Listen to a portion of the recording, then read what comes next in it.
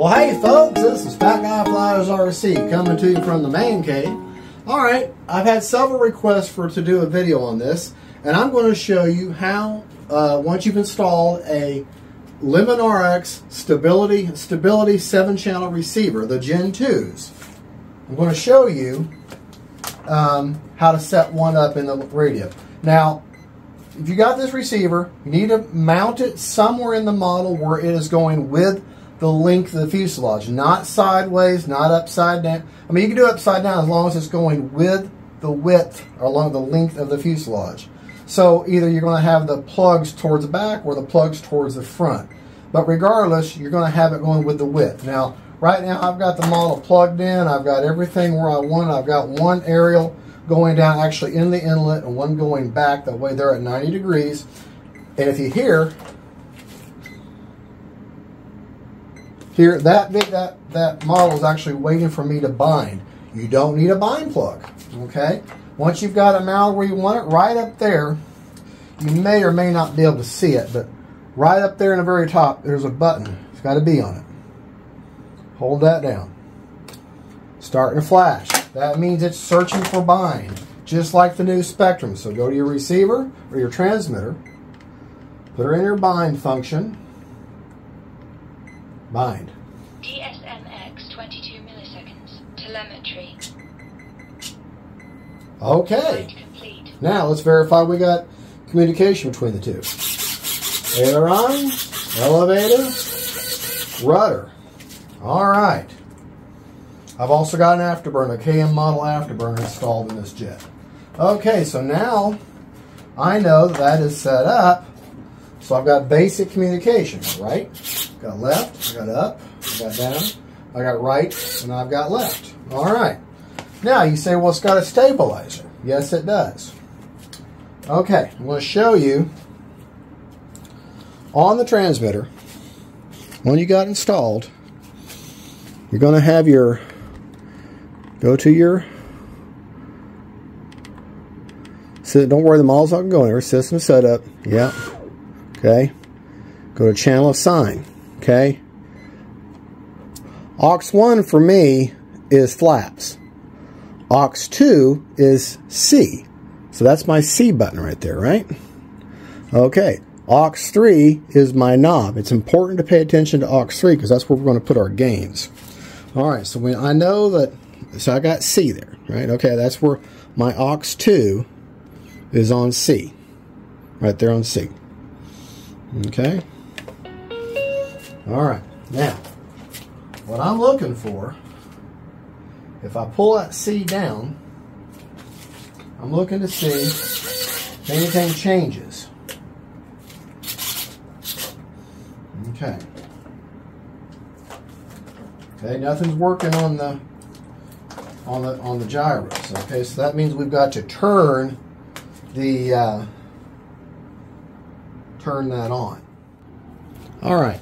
What I was looking for is, with the transmitter on, there should be a red and a little orange light on when the stabilization's on. But only the red light was on. That means that stabilization is not active. I need to activate it. Now, what I'm going to do is I've already taken my flap channel out, and I've put a bind plug here in channel 6. Okay, that's where my flaps would be. Okay, put that in there, and now C button. This is B, C, and F. Okay, this is the B. This is the C button right here. B, C, F. Okay, so what I'm going to do is, while I'm powering that on, I'm going to hold that down until all the LEDs flash for a few seconds, for about 3 seconds, and I'll release.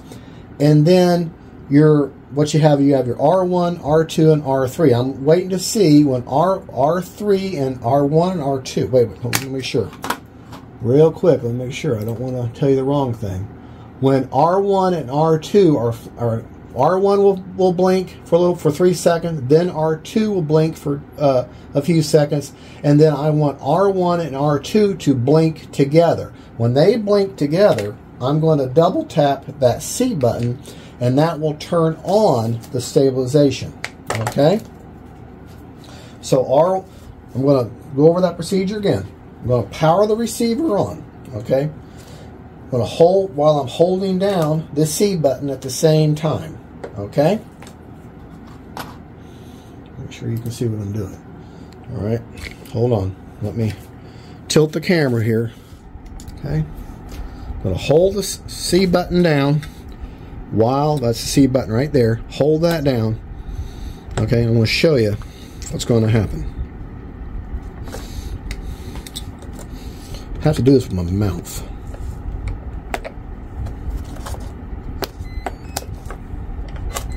Okay, them all flash. Okay, that one's going to beep. And the next one's going to beep. Now see that two double ones? Now they're both on there. When those two single ones started beeping, then I double tapped it. Okay, now I can remove, get those little pliers. I can now remove the bind plug. Okay, I'm going to unpower the receiver. Okay, plug back in my flaps back in there. Okay, all right.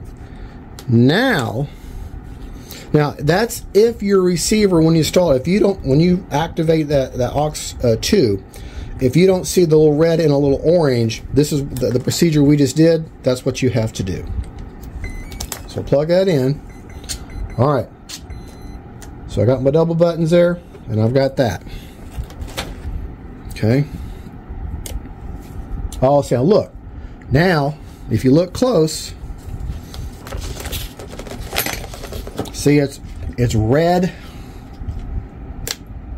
See, it's just single red now, and now there's orange. It's kind of hard to see with the camera the way these things flash with that effect. But look at this little light right here. If it wasn't, see, it's red and orange. Now it's just red. Okay, that means stabilization is off. But now stabilization is on. Okay, so real quick, let's go ahead and get everything situated in the battery, in the battery bay here, so I can show you how we can check and make sure the gyro is working correctly and everything. Now, as you can see, there's orange and red. Now watch. See, I just changed to solid red. That's because I've programmed that 7th aux 2 on my C, on the 3-position switch. So when it's up, the orange part's also lit. When this is down, it's just straight red. Okay? So, let's back up the camera. What I'm looking for now is, all right, the orange is on, my stabilization's on, okay? So, what I want to feel is that, that aileron is not going up. Let me turn these gains all the way up. All right, that way. All right, now that aileron is going, when I lift up on this wing, this aileron should go towards me, but it's not. It's going away from me. Okay, so I got to change that direction. Okay. Okay, the elevator, as I go up, is pushing towards my hand. That's correct. And the rudder is also wrong. Okay, so there's a procedure for that. And it's not hard to do, and you don't have to unplug anything. We know my aileron and my rudder gyros are going the wrong way. Okay, G1 is aileron, G2 is elevator, G3 is rudder. I'm going to show you what I'm talking about. And you have to do this twice because you have to do it for each part that's wrong. For each direction that's going, for each control surface that's going the wrong direction. Okay. All right. What you're going to do, since you're going to hold, this is the C button. You're going to hold it down until you see all that whole row of LEDs flash for 3 seconds, then you're going to release. And these green lights are going to start flashing. The first one is aileron. When I see that, I'm going to double tap that C, and that will tell the receiver to reverse the direction on the gyro. Okay? So we're going to hold down the C. Okay. All right. Now it highlighted. See that green on there? See that green is on there now, that very top? That's telling me the aileron has been reversed. Now I can tell you, every time I push up on the elevator or up on the aileron, let's go in the right direction now. So we're going to repeat that procedure again, and we're going to go until it gets to the third button. Okay. Hopefully you can see it now.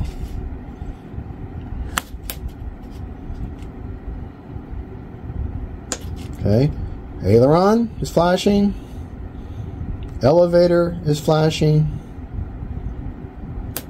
Rudder is now flashing. Okay, that's the only control surfaces you're going to mess with. All right. So now, like I said, I've got the gains turned all the way up to make them over-exaggerated. So now that I reverse the direction on the ailerons, if I pull this wing up, this aileron should go towards me, and it does. We've already verified the elevator, but I'll just show it should go towards my hand, and it does. Now if I move this plane this way, this rudder should push towards my hand, and it does. So now all of my control surfaces, or the gyro, is now working in the right sequence. Now, that aux 2 or aux 3, if you have a 7-channel receiver, which is what we do, and you have at least 7 channels on your transmitter, by default, that receiver, or this Lemon RX Gen 2, will automatically assign it to aux 3 on your transmitter for me, and I've got that assigned to that roller right there. Now I've got that turned all the way up to make these gains over-exaggerate, compensate. So if I turn the roller all the way back down, now there's like no compensation. So if I go towards the middle, there's a little bit of compensation. Okay? So the advantage of that is if it's a dead day, there's no wind at all, then you really could have them gains turned all the way down. Okay? And as she's flying along, she doesn't need much correction from the wind because there's very little wind. Now, if there's a lot of wind, okay, then you can, on the fly, turn that correction up. Because if you find you're flying along and the wind is, and you're really getting rocked around, turn your gains up a little bit on the gyro to help level that flight out a little bit. But you can tell if you've got too much. If she starts oscillating with speed, like in a speed dive or something, if she starts oscillating like this, back and forth like this, then you're going to turn them gains back down. You'll find that sweet spot, and that's why it's nice to have that on a roller, because you can change it each day. Okay? Now, other than that, nothing else is different with your setup than any other receiver.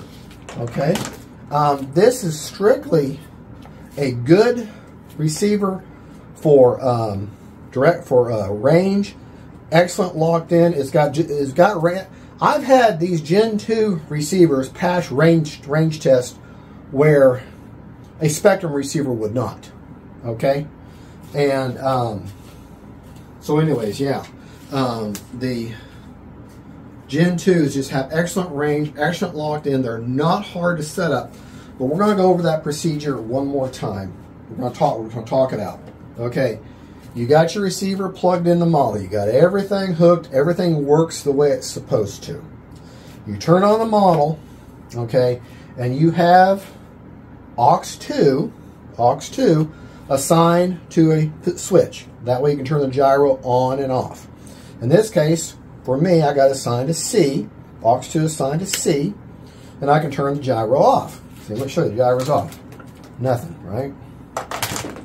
Gyro's on. All right. So you know, but if you do that, and you got assigned, and you plug it in, and you hit the bind button, same bind procedure as any other receiver. Hitting the bind button is the same as using a bind plug. Okay, it works exactly the same. All right. And then you're thinking, well, I've got to assign that switch. Nothing's changing. There's no red light there. There's just a solid red light, but no, the little orange light's not coming on to tell me stabilization. Okay. Then what you have to do is unplug your receiver, unplug channel 6 where you've got your flaps, Okay, plug in a bind plug to channel 6. While you turn power back on the receiver, you have to hold down the C button, which is this button right here on the side. It says C on it. Okay, you're going to hold that down. You're going to wait for the 6 LEDs to flash for 3 seconds. Okay, then you're going to release the C button, and then you're going to look for. You're going to see little red lights. R1 is on the listed there. It's on the instructions. R1 will flash for a few seconds. Then it'll move over to R2 and it'll flash for a few seconds. And then R2 and R3 will then flash together. When those two flash together, you double tap this C button. You double tap it real quick. And that locks in, because R2 and R3 are the code for regular wing. Okay? Now, if you had a different kind of wing, like say, let me go back. So I definitely don't have it. If you had a V-tail, when R2 flashed by itself the second time, you double tap that. If it was a delta wing with elevons, then when R1 flashed, you'd hit it and double tap R1. But if you have regular plane, you're going to wait for R1 and you're going to wait for R1 and R2. I told you wrong. R1 flashes for elevons, R2 for a V-tail, and R1 and R2 flashing together, the double red. When that happens, that's for a conventional plane, conventional tail. You double tap that, and then that tells this receiver, this gyroed receiver, that it is a conventional plane. Now, if you had a dual aileron set up, you look for R1, R2, and R3 to flash, and you double tap it. If you had a dual aileron with a V-tail, then you'd have R2 and R3 to flash together. Okay, so let's go over it again one more time, because I told you wrong the first time. Unpower the receiver. Unplug your flaps. Put in a bind plug into channel 6 for your flaps. Okay? Hold down the C button at the same time as you power on the receiver. Plug in your battery. Okay? The row of LEDs are going to flash for 3 seconds. When that happens, release, and then you're going to look for the appropriate wing type to start flashing. When R1 will be the first to flash, if that's what you want, you double tap it. If you want a V-tail, R2 will then flash, and then you'll double tap it. But if you're going to have a regular plane, you look for R1 and R2 to flash together. That'll be the third time. R1 will flash for 3, R2 will flash for 3 seconds, and then R1 and R2 will flash together for 3 seconds. When that happens, you double tap that C button there, and that locks that R1, R2, or other words, the regular, tells the receiver to lock in that that's the kind of wing we have. And then you release it, and then you plug back, and then take your bind plug back out, plug in your flaps back in, and then start your plane back up just like normal. Okay, then the procedure, now that you know you got your gyro working, and if one of the control surface, like I said, the way you test a gyro, we'll go over it again, is if whatever surface you turn, it should turn towards the direction of the movement. Okay? So, let me get where I can see the camera again. Okay, so, again, and this is any gyro. If I pull this wing up, this aileron should push against my hand. It does. If I pull the elevator up, the elevator should push against my hand, against the direction you're moving it. If I go this way with the rudder should push against my hand, and it does. And that way I know that all my control surface, the gyro, is working in the correct direction. If it is not, you don't have to plug anything in. You just leave your receiver the way it is. Again, the same procedure as before. Hold down the C button, wait for the 6 LEDs to flash for 3 seconds. Release them.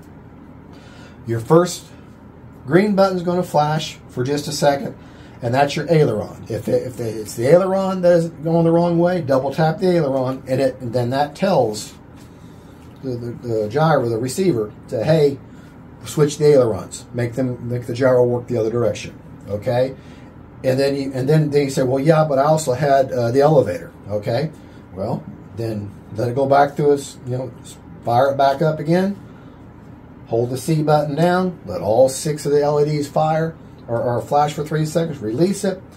Let the first green button will flash, which is ailerons, let it go by, and then the second green button down the row will start flashing. That's your elevator, so you double tap it there to lock in that elevator. And then the same procedure for rudder.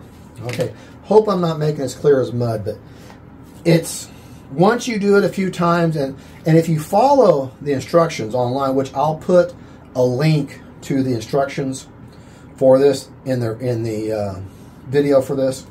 If you just follow it exactly as it says and take it, don't read anything more into it. Just do exactly what it tells you. Don't try to think. Don't overthink it. Just do exactly what it tells you, and you won't have any problem. My problem, I said, well, that can't, I tried, well, let's try it. And the next thing I know, I screwed up the receiver and blah, blah, blah. You can factory reset. If you get it out of whack and you can't figure it out and you think you've screwed it up, you can factory reset this receiver to back like it was when it came out of the box. Okay, I'll tell you what that procedure is real quick. Now that's only if you just absolutely, you've got it all screwed up and you have no idea what you did wrong and you just want to start over. Okay, all right. Now it's actually not hard to do, but you're going to want to rebind your airplane. You're going to start completely over. Okay, factory reset. What you're going to do, you're going to, while the receiver on, you're going to hold down that bind button that's up here and the F button that's down here. You're going to leave that C alone. You're going to hold them down at the same time. All the lights on the receiver is now going to flash for a few seconds. Then that happens, press the C button briefly. Okay, the C button, the one in the middle, the ones you weren't touching. And then that will reset it. Take your bind, make sure you don't have a bind, and you're going to completely start over. You're going to rebind it and start completely over. But that will bring that back to a factory reset. That again is the bind button, the B, and the F button, which is the one we haven't talked about. That's for setting a fail-safe, which I don't do that. Okay. You hold them down at the same time. All the lights will flash. You release that, and then you hold down the C button, and that will factory reset it. Unplug it, rebind, start over. Okay, like I say, but I will also put a link to these instructions to go with the receiver because it will not come with it.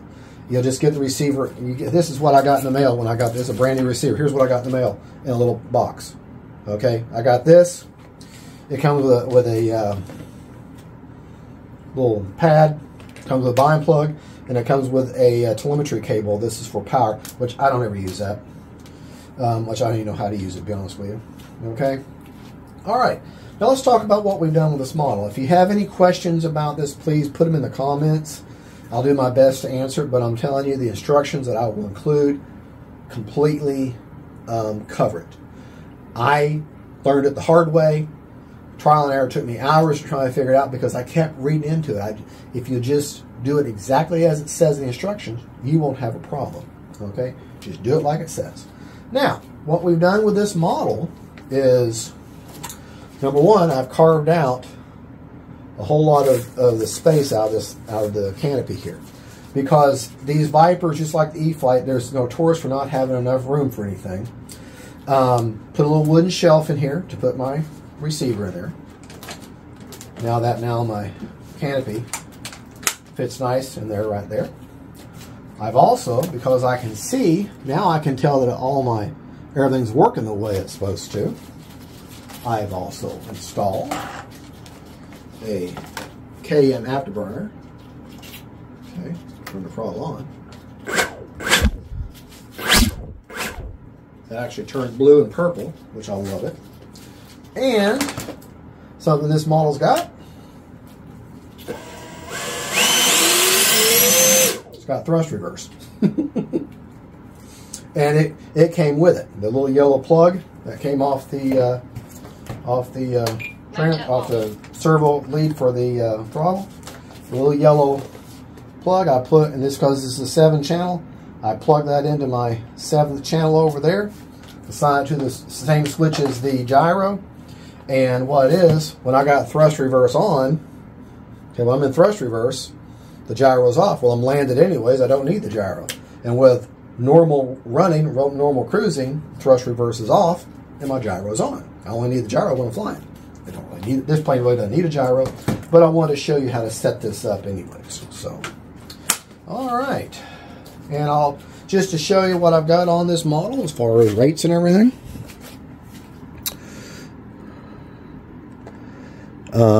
For high rates, I got 95 over 30. Mid-rate. For mid-rates, 80 over 30. Low and for low, 65 over 30. Which for this one, I fly in high rates. Okay. To show you my flat mix. Okay. Which I don't even think I have a flat mix on here. Yeah, I do.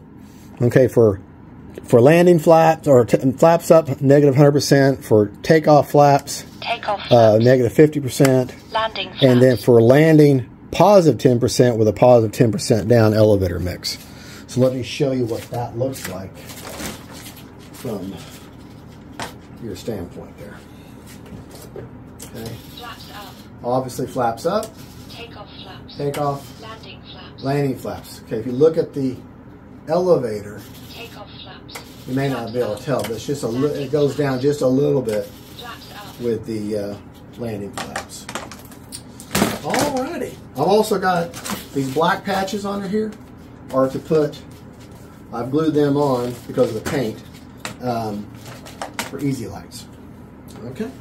Alright folks, well thank you so much. That's just the features I've done on the new the FMS Viper 15-year edition. I've showed you how to set up the Lemon RX Gen 2, and we've talked about how you reset it, and just basically my take on this on these receivers.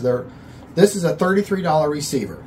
Okay, the comparable receiver to this, the closest I would say to this, would be without self-level. Okay, none of the Lemon RXs have self-level, so don't count for that. But the closest I would say to this would be an AR631 with a single long antenna, because it's got forward programming, and it's basically, but it's got 6 channels, not 7, so I wouldn't be able to use the thrust reversing function. And so you'd have to have an 8-channel receiver, I guess, really, for Spectrum to get close, and that's like a $129 receiver. Well, these 7-channel Lemon RXs, this one's only $33. Okay, $33 at Motion RC, and I'll put it up against Spectrum, unless you got to have safe self-level, unless you got to have that. And if all you need is AS3X and a good solid signal, these Lemon RXs are the way to go. Another one that doesn't have safe, that is even cheaper, it doesn't have any kind of safe, it doesn't have any kind of gyro at all, is the Gen 2 Lemon RX 7-channel that doesn't have stabilizer. Now that you don't have any kind of gyro or anything like that, but this would be comparable to, say, your AR620, which is a 6-channel Spectrum. This also has the Biden button on it, and it's got the 2 double antennas. And I've had these pass range tests where Spectrum receivers did not, and I love these. And these at Motion RC are $17.99. And they're all Spectrum protocol. So anything that you need that calls for a Spectrum, you can use Lemon RX Gen 2s. The Gen 1s were crap. I'm sorry, but they were. These Gen 2s, they went through and they realized, hey, we got to step our game up. These are locked in. These are great. I stand by the Lemon RX receivers, the Gen 2s. I love them. Well, folks, that's my rant, and that's how I set up the 7-channel Lemon RX Gen 2 with a stabilizer. Thank you for watching. God bless y'all. And don't forget, faith, family, and friends, and the jets, and stabilizers, Lemon RX, and all that good stuff. Bye-bye.